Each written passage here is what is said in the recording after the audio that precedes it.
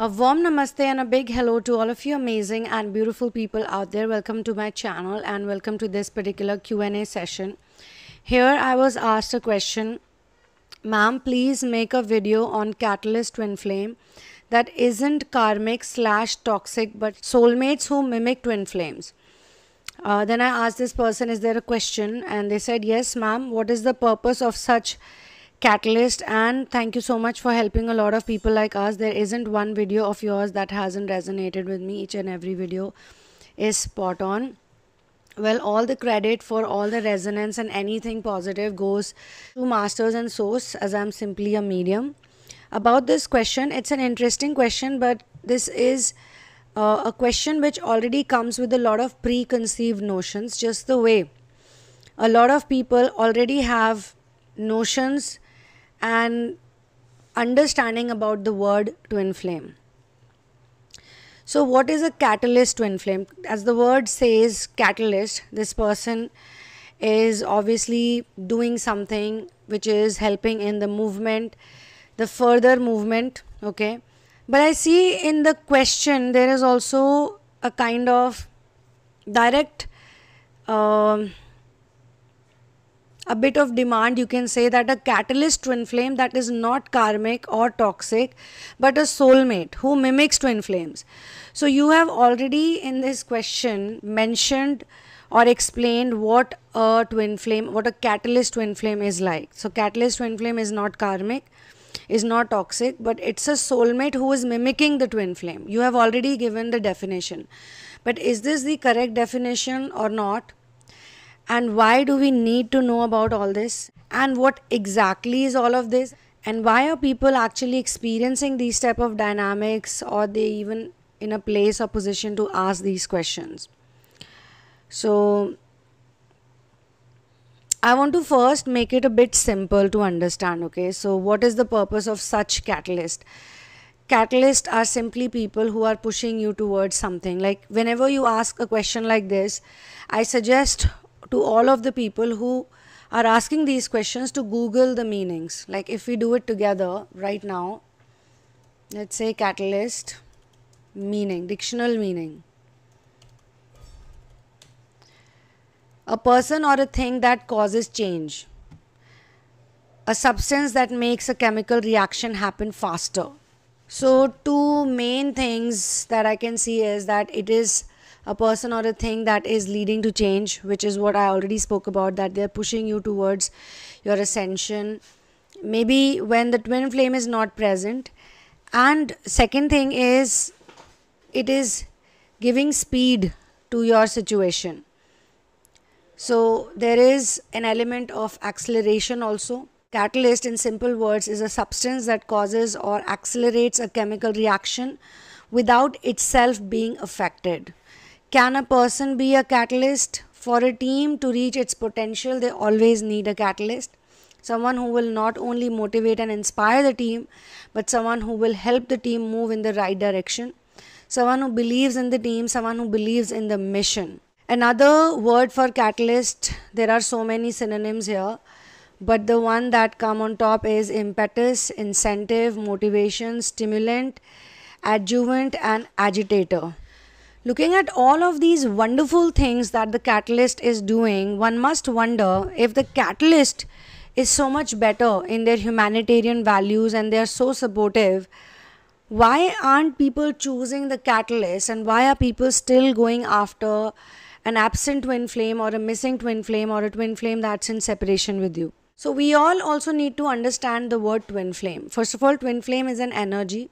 It comes from the word Ardhanarishwar, which is an ancient Indian word which means half masculine, half feminine, half woman, half man form of Shiva and Shakti, which also talks about a certain path of ascension where two people come together, they trigger each other, they push each other away, they come close to each other.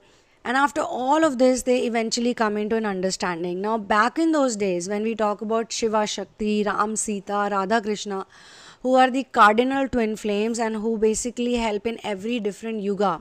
So, Shiva and Shakti are basically denoting Satyug, the golden age. Ram and Sita are denoting, or they are symbolic for the Treta Yuga.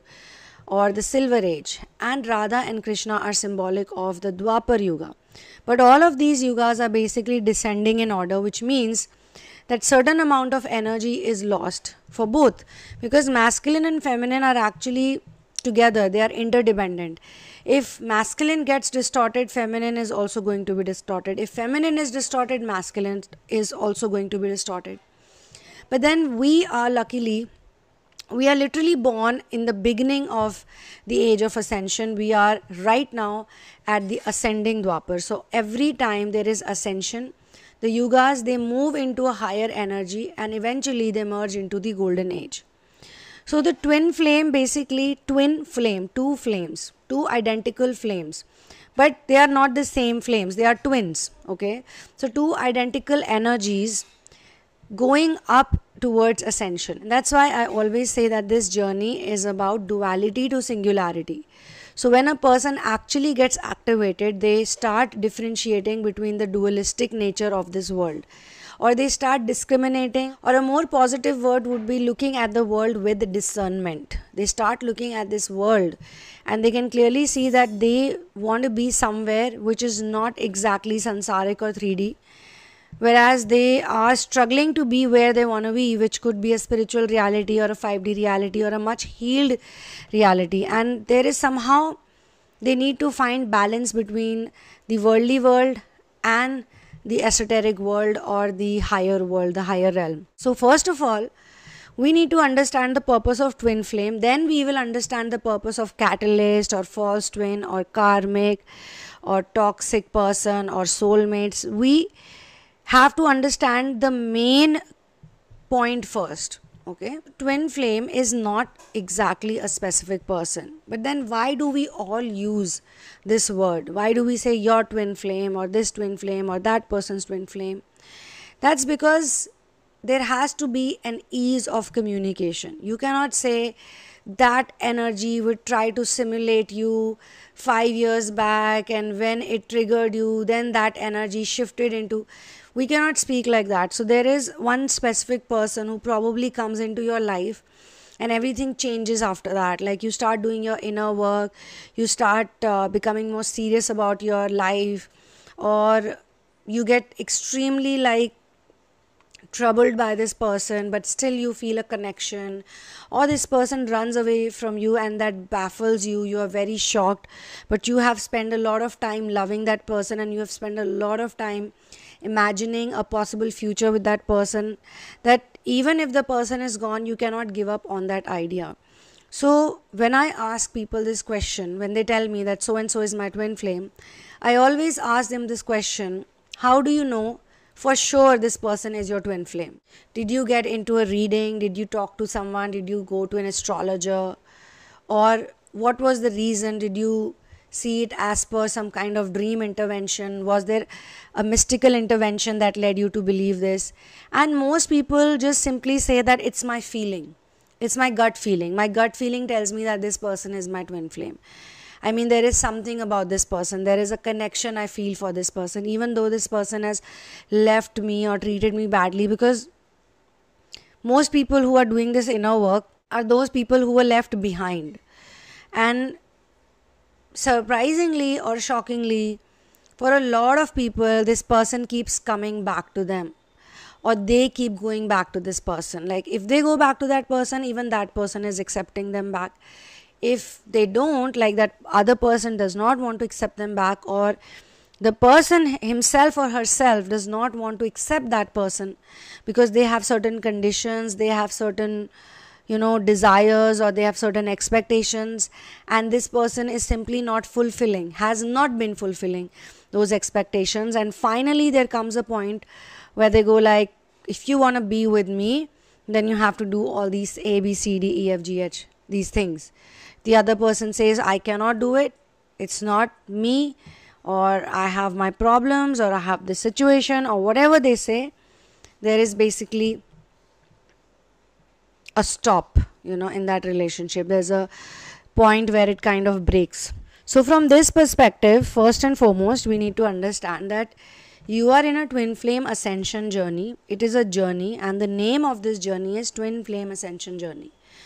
But this name has not been given to you because of an outside interference, but because there is something happening inside of you. So this twin flame energy actually is within you in the form of Ida and Pingala Nadi, in the form of Anima and Animus, in the form of sacred masculine and sacred feminine. Both these energies are inside of you, like two different flames, which are different and same at the same time. And that's why this journey is so fascinating to me also as a person, as an individual. So these two people, they look same. I mean, I'm not talking about the appearance, I'm talking about it on the energy level. Energetically, they look like the same flames. They probably have the same color, the same size or everything. But yet they are very unique and different and individualistic. This is exactly how God creates people on this planet. God creates everybody. Almost we are all same. There is not much difference, but yet we are so different. So by twin flame union, it actually means that these two flames have come together. They have come together and they have become a single flame, one singular flame. Which means there is no difference, no polarity, no disparity, no anger, no questions, nothing. It's like everything is accepted because everything is the same. There is no difference. Now that is twin flame union. So that union has to happen within you. But obviously to trigger this process, you meet a lot of people in the outside reality. Now some of them are always on your mind, like you never forget them, even after 3 years, 4 years, 5 years, 6 years. No matter what type of relationship you had with them, even if for some people there was some kind of violence also involved in that relationship, but they're still not able to forget that person. And with time things change. Like first they are very angry with this person, they hate this person. As time passes by, they kind of mellow down a bit towards this person. Then they finally start saying that, okay, I'm grateful to this person. Had this person not come in my life, I won't be doing inner work. I won't be doing all of this amazing stuff. Then there comes a point where, either it is triggered by a contact from that person or something happens, in the physical world also, where they feel bad for this person. Maybe they feel pity towards this person. And then comes a phase when they start forgiving that person. And once they have forgiven that person, it's like nice, harmonious energy you feel, like you don't have any anger, you don't have any frustration. But then while you're doing this journey, there are other people also who have come in your life. There are other people also who are coming back in your life. And this only happens when you have spent a certain amount of time doing your inner work. Because when you spend time doing your inner work, you change exponentially, you change incredibly, you change in multiple ways. Okay, and when you change, your dynamics or your interactions or your experiences, even your memories with other people change, they shift. So those people who may have been a part of your life, they are drawn towards you, so they come back to you. Maybe they are still the same, you have changed, so you kind of trigger them in a way, in a healthy way, in a more harmonious way. But you make them feel like whatever they're doing or saying or whatever offers they're making for you in exchange or in lieu of seeking forgiveness or forgiving you, maybe you don't want them anymore because you've changed so much. Usually you change a lot in this journey. So when you change so much, you actually start inspiring other people via your changed personality or your changed behavior or your changed perceptions. Okay, change is very, very important in this journey. Growth is very, very important. So it could be possible that you also meet karmics on the way. You also meet other toxic people are there in your path. And you could also be meeting soulmates who are, as per this question, they say soulmates who mimic twin flames. Soulmates don't mimic twin flames. Nobody is mimicking anyone. Okay, first of all, let's just understand this. Nobody is mimicking anyone. Nobody is taking anyone's place. And the reason why I'm giving you this definition of twin flame is so you understand. And before you ask this question, anyone who asks this question, you got to understand that twin flame is a divine intervention. It is an energy format. It is a type of energy that was given to you at the time of birth. Okay, and those who connect more or resonate more with the star seed word or star seed label, you have felt kind of like an alien on this planet. You have not been able to identify with a lot of things people do. You have very different ideas about the world, about the way you want to live. And there could be pros and cons to everything that you're going through as well. But you also experience the same things. But when you listen to the twin flame people or twin flame world or twin flame communities, you feel that they have sort of forgotten the star seeds, because the star seeds are playing such an important role. But now when I'm saying all this, I don't want anyone to identify with this word fully. Like, this is just for communication's sake. This is just for you to understand that you are doing a certain type of inner work which is called twin flames, twin flame ascension. And it actually starts from romantic problems. It starts from romantic relationships, toxic relationships, narcissistic relationships. It starts from something good, then it moves to something bad, then it moves to something good, then it moves to something bad. It's like a wave, it's like a wave, like this. The purpose is simply growth, whether it's a twin flame, whether it's a soulmate, whether it's a karmic, whether it's anyone.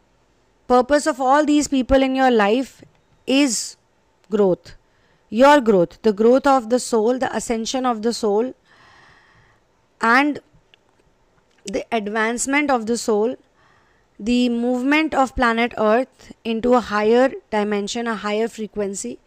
Because more and more people are going to vibrate in this energy. It would be like normal for Earth to move into like a smooth transition into the higher frequencies, I mean, nothing is smooth. When an airplane starts, you know how it starts. When a rocket launcher sends a rocket in the space, you know how it goes, So initially, there is always a lot of fire and combustion, and there is a lot of speed, and then finally things mellow down. So that is how this whole journey happens. This journey is also trying to teach you detachment. So by the time you start understanding everything, you will also use these words for communication purpose only, because you understand the energetic meaning of these words. You understand that all these words have their own signature frequency. And there are different stages of twin flame ascension. Like, there is a dark night of the soul, but there is also illumination, which is a very happy process. There is a crisis situation, and there is also harmonization. There is runner and chaser dynamic, but there is also surrender. There is this beautiful phase of recognition, but there is also separation. There is union, and there is also runner and chaser dynamic in a very intense form, where two people are mentally running and chasing from each other. Then we have the best, the most amazing, most awaited final stage, singularity. I mean, singularity also is not gonna complete in a day or two. And all of this is happening in one life. That's the most interesting part. For a lot of people, this is meant to complete. All of the stages are meant to complete in this life, in this one life only. I hope this is simple enough for you to understand. If you have more questions that branch out from this explanation, which is like sensible and logical, and it is also like in the same direction, in the same sphere, then do write it in the comment section, and I would love to answer the question.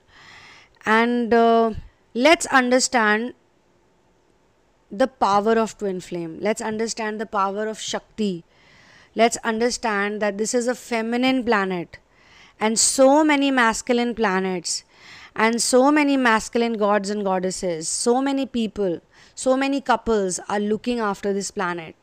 And if everybody is literally there, I mean, they came later on, then who was the first one to witness everything? Obviously, this cosmic reality. This cosmic reality was always present. So when Vishnu also appeared as Swayambhu, then where did Vishnu appear? In the cosmic reality only. So the cosmic reality is probably the Divine Mother, the Shakti is Probably, I'm saying the word probably because most probably it feels like that. However, different Puranas start differently and different Puranas emphasize on different things. But it is the mother, the creator, who came first, and then comes the child. Now, who created the mother? How was the mother created? Was it a natural process, an organic process? Was it scientific? Was it some kind of intervention? That is for later on, some other day we'll do it. Because it's not easy to understand Earth. Astrologically also people have not been able to understand, and otherwise also. But everything is happening for Earth, and we are also here to volunteer for the same Earth. There's a reason why we are here. So when you read this definition, one of the definitions I really liked is the catalyst is someone who believes in the mission. So if the catalyst is being sent to you, maybe that catalyst is not gonna go away that easily because they have the same common mission as you. So it is you who needs to understand. You can probably get into a one-on-one personal session with me. Please do not share anything in advance. We will talk about it during the session. You can bring in your birth details and that person's birth details also. And you can ask questions about this dynamic. You can do an intuitive session with me, an intuitive reading and tarot, or you can do the astrology session. It's completely up to you. This is not a typical astrology session. This is also an energetic session.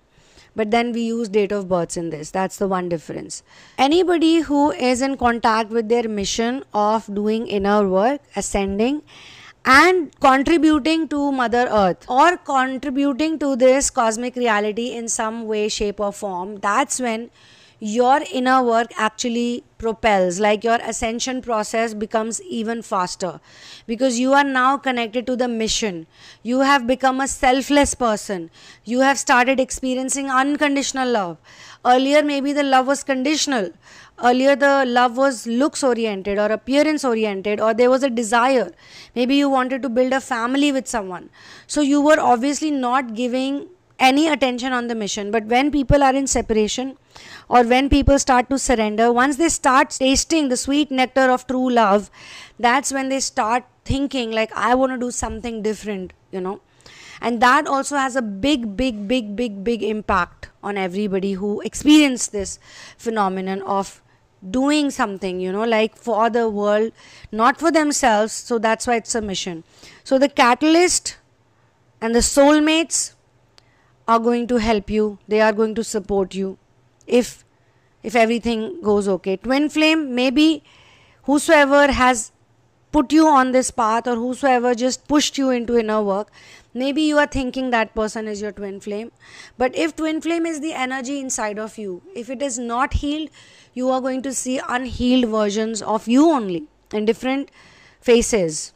And if it gets healed, if the twin flame energy within gets healed, ascended, and it transcends, then automatically you will see the physical manifestation of it. That is definitely going to happen. It's a byproduct. Okay. Now, what is it that you want also makes a lot of difference. Some people are not looking for romantic stuff. Some people are only looking to create resources. Some people are focused on their mission work. Some people have started enjoying inner work so much that they don't want to be anywhere else. So there are big changes. So what is it that you are looking for that will create the physical manifestation in your reality? Okay. So I will see you soon in another one, and keep asking these lovely questions. This is a great question. It's coming from a person who has been thinking, but at the same time, I'm trying to clarify these points because sometimes we ask the questions also based on what we know, what we have heard, and we have still not touched our intuition very deeply. But nevertheless, it's a great question.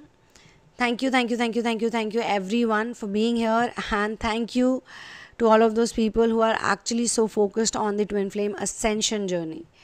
One love, peace out, and Jai Shri Ram.